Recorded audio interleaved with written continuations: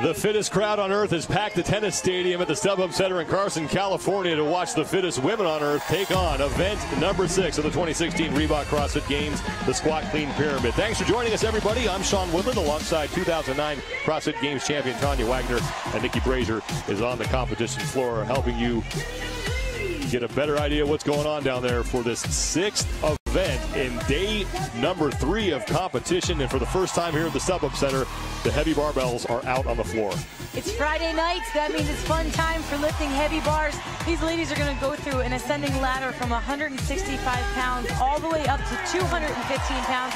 They're going to have to perform squat cleans within 2-minute time periods. If they don't perform the allotted number that they need to, they will be removed from this event. They have to perform 10 squat cleans at the 165 to even stay in the competition. And if they can get through all the barbells, then that's what they're going to be awarded the time that they finish. These are your overall leaders, and this heat is packed with women who could track down Jamie Hagia's time to beat at 5 minutes 30.55 seconds in lane number 1. You got to keep an eye on Brooke Wells. Brooke Wells just owns the heavy barbells. She is the only woman to clear the deadlift ladder at the ranch on Wednesday night. Her confidence just pours out of her when we see big weights. Also have to watch Cara Webb out of Australia. We know this woman can throw around a barbell.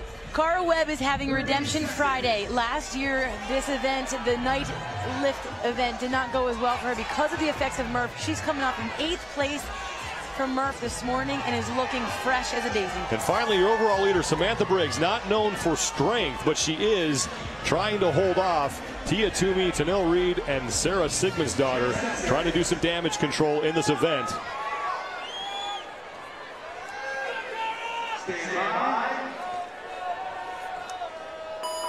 100 points on the line for the winner of this event, and all these women will be chasing Jamie Hagia, who in heat number 2 went out and put up a time of 5 minutes 30.55 seconds. And you heard Tanya mention you have to complete 10 lifts at 165 pounds inside of 2 minutes in order to move on in the competition. That is the minimum work requirement.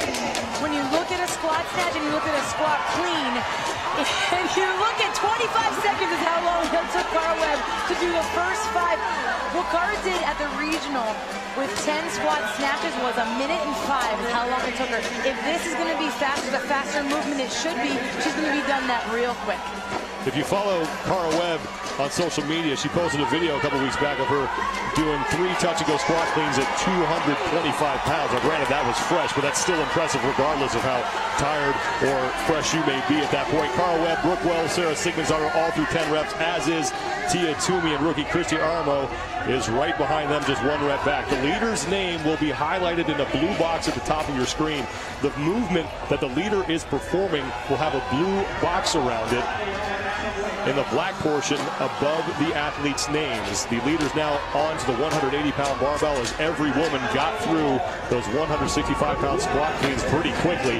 And now it's 8 at 180 pounds. They have to complete these lifts before the 4-minute mark in order to stay on the competition floor. We didn't speak about transition in any other heat because it really didn't matter as much as here. These ladies are going to move that barbell so quick. They're not going to use the transition as a rest time, as a recovery time. It's going to matter. How quickly can you add that weight to the bar and move on? There are your leaders. Brooke Wells on the left, Cara Webb on the right.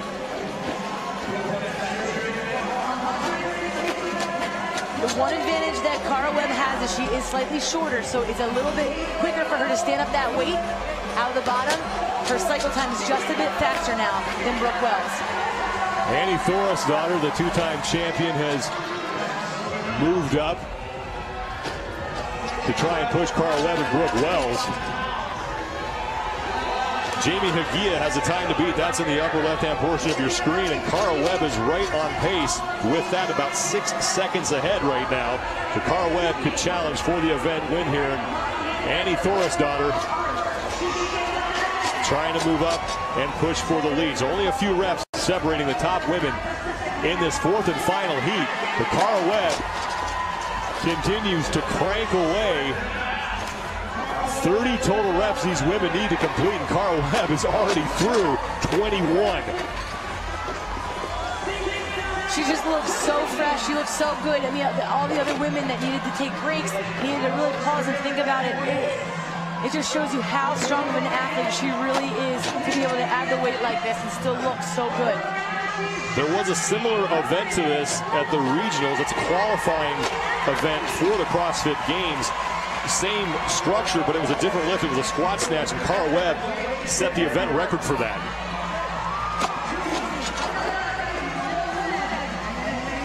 The top three, Cara Webb, bottom right-hand portion of your screen. And then in the box on the left is Tia Toomey, who is competing in Rio for Australia in Olympic weightlifting. Next to her in the light blue is Sarah Sigmundsdottir. Those two women were on the podium last year here at the CrossFit Games. Toomey finished second. Sigmundsdottir finished third. It was both of their first years here in Carson, California competing.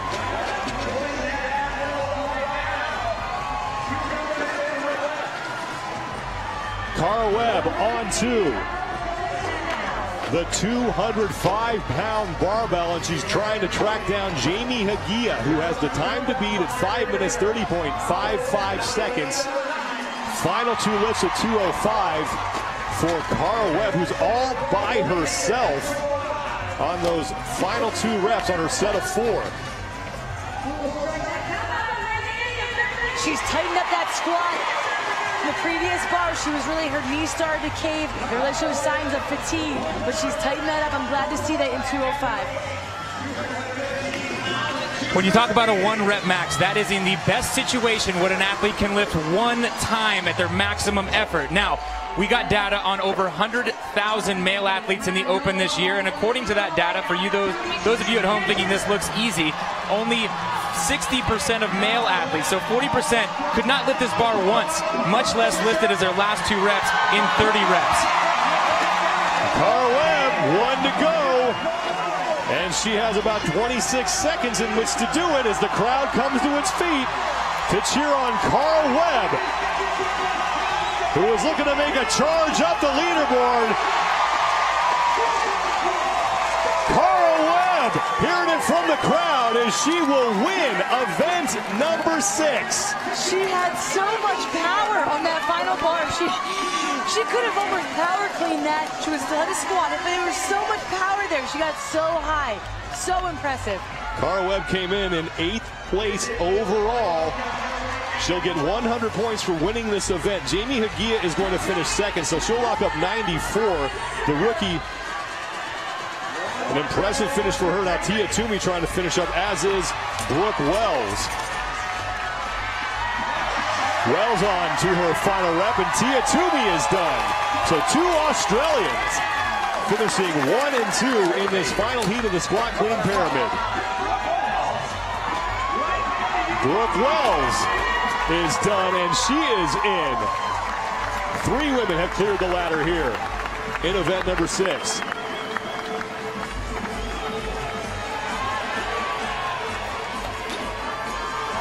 Sam Briggs at the bottom of your screen, who came in with the overall lead, was not able to complete the required work inside of a certain amount of time. You needed to get through every barbell except for that last one inside of the 8 minutes. So now Sam Briggs is going to watch her lead possibly disappear because Tia Toomey was right behind her, and Toomey is going to finish in the top 5 in this event. Sean, you know, looking back at Sam Briggs' history, though, she did still take 4th place in 2 different years, taking 30 place finishes or more, so it doesn't mean she's out. Sarah Sigmundsdottir cannot make the lift as Christia Aramo in the yellow shirt, the Games rookie now, has cleared it. Katrin Davidsdottir, the defending champion, still on the floor, as is Sarah Sigmundsdottir. These are 2 women you would have expected to be pushing for the lead here at this point in the event. I really did, and you know, Rome made a great comment that under perfect conditions where these ladies are with these barbells, but I think we're also seeing the fatigues of this being the 3rd day of competition. Tanil Reed in the all blue as Katrin Davidsdottir stands at 2:15, and the defending champion is in. 11-minute time capsule. Sarah Sigmundsdottir doesn't look like she's going to gain Any ground on Toomey and Briggs, but Tanil Reed, who came in third place ahead of Sigmundsdottir, is still on the floor. So Sigmundsdottir is going to pick up points and possibly move into third place overall. And that's where these ladies do not have to take first. They just need to finish above the other athletes on the leaderboard there and make sure that they're doing all they can for those points. Here's Tanil Reed, who still has 2 reps to go. Sam Briggs looks on. The overall leader coming into this event, cheering on her fellow competitors as Annie Thorisdottir and Tanil Reed are still on the floor, but plenty of time. Thorisdottir's on the left, Tanil Reed is on the right. That's a fight. Annie does not like to squat. She would definitely prefer this to be a power clean event. She doesn't, if she doesn't have to squat, she wouldn't. So it's a lot harder for her to get out of that hole. She's strong on the pull. It's more just standing up and getting out of the bottom there for her. Tanil Reed, Annie Thorisdottir still on the floor. Annie Thorisdottir, the only woman to win 2 CrossFit Games championships. She did that in 2011 and 2012. And Tanil Reed just cannot get that bar stood up. And that opens the door for Annie Thorisdottir as she will now try her second rep at 215.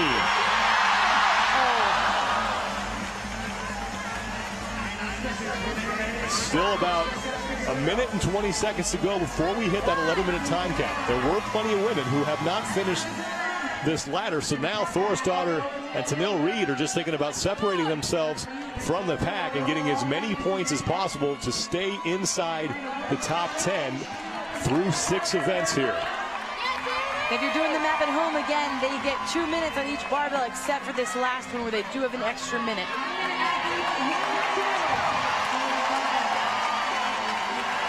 Annie Thorisdottir going to make another run at 215, and this crowd is on its feet. And Iceland Annie is going to make it. Annie Thorisdottir puts up a great fight, gets herself across the finish line inside the 11-minute time cap, and that leaves Tanil Reed, the only woman on the floor. 30 seconds to go before we hit the 11-minute time cap, and this is where points are crucial because there is sort of a log jam at this point in the event. Tanil Reed would love to separate herself from that and get across the finish line. She's going to have to move quick, though. 10 seconds for Tanil Reed. And it's just not going to happen for Tanil Reed, but a great effort from her, trying to get as much energy as she possibly could from the crowd here at the tennis stadium in the Step Up Center in Carson, California. But there's your event winner, Cara Webb, 5 minutes 17.12 seconds, beats out Jamie Hagia's leading time. Hagia had the best time heading into that final heat. Tia Toomey, another solid result for her. She'll finish in third, followed by the youngster Brooke